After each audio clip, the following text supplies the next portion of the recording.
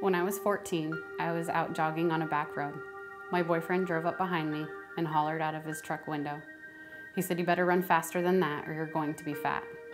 From that day forward, I became bulimic. I was determined to stay under 104 pounds. From there, it was a downward spiral. Bulimia is a lonely addiction, so I turned to alcohol just to socialize. After a few years of partying, I became pregnant. During my pregnancy, I was able to stop drinking, but my addiction to bulimia continued to control my life. Once Carly, my daughter, was born, I immediately went back to drinking. Carly was born healthy, but at the age of 2, she developed ulcerative colitis. Even her illness couldn't stop me from drinking. At the age of 4, Carly passed away from her health complications. At that point, I gave up on life and my life spiraled out of control. I lost my house, I lost my job.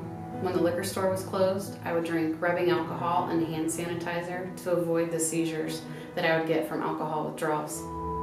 I had multiple DUIs. I would wake up in random places. One day, I woke up and I was admitted in a mental institution. The cycle continued for years. I became pregnant a second time. Again, I was able to stop drinking, but I continued to throw up the entire pregnancy. The day after my son was born, I started drinking again to numb the loss of my daughter. Shortly after that, the state took my son. I knew that it was time to get help. I couldn't do it on my own. I began a faith-based treatment program. I knew that I could stay sober from alcohol, but I wasn't able to hide my bulimia from all those women. 2 days in, I fell to my knees in front of a cross and I begged God to make it stop. I gave him my life. I surrendered everything to him and he instantly delivered me from my addictions. Psalms 103:12 says, "God casts my rebellious acts as far as the east is from the west."